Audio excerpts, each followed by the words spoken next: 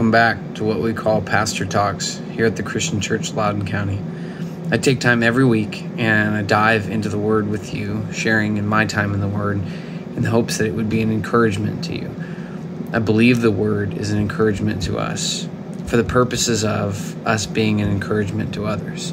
So my hope is that you would then share this encouragement with the other people that are in your life. Today I want to talk about the reality of our place of strength, but more importantly, the question, where do we go from here? And that place being this moment right now. Today I'm going to be reading from the Message translation, which is a translation that's a paraphrase. And every once in a while I'll go back and forth and listen to what the Message translation says.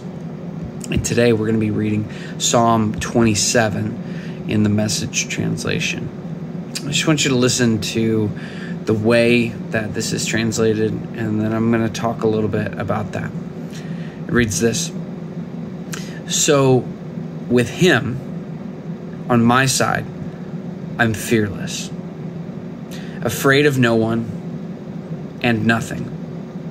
When vandal hordes ride down, ready to eat me alive, those bullies and toughs fall flat on their face. When besieged, I'm calm as a baby. When all hell breaks loose, I'm collected and cool. I'm asking God for one thing, only one thing: to live with him in his house my whole life long. I'll contemplate his beauty. I'll study at his feet.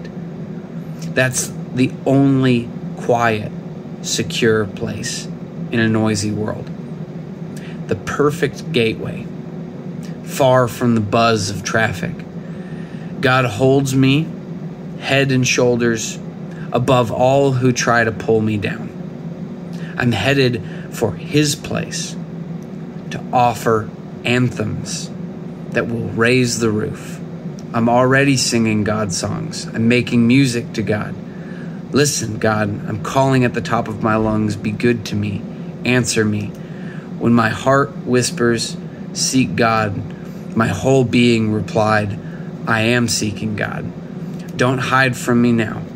You've always been right there for me. Don't turn your back on me now. Don't throw me out. Don't abandon me. You've always kept the door open. My father and mother walked out and left me, but God took me in. Point me down your highway, God. Direct me along well-lighted streets. Show me my enemies whose side you're on. Don't throw me to the dogs. Those liars who are out to get me, filling the air with threats. I am sure now I'll see God's goodness in exuberant wealth. Stay with God. Take heart. Don't quit. I'll say again, stay with God."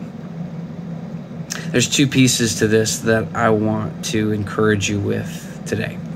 The first of which being that there is a security and there is a sureness in knowing that God is with us. And so in the beginning of this psalm, we see him find courage in the reality that God is with him. And so today, know that God is with you. Know that wherever you go, whoever you speak with, that God is in your midst and you have nothing to fear. There's a place of strength from that if we can rely on that. The second part of this that I want you to dwell on, that I want you to find strength in, that I want you to be encouraged by, is the life that comes from dwelling with God, choosing to acknowledge him, choosing to go to the place that he's in, bringing yourself intentionally to a place where you can find rest in him, because the reality is life does get busy, and it is loud and noisy and distracting, and there's peace and there's security and there's sureness and there's strength in the presence of God. And so, to my question today, where do we go from here? today we step forward in faith. Step forward in faith towards the presence of God. Find time and space today to be with him. But also take heart knowing that if there's people that are challenging you, if you feel besieged, if you feel attacked, you can find strength and security in what God has promised you.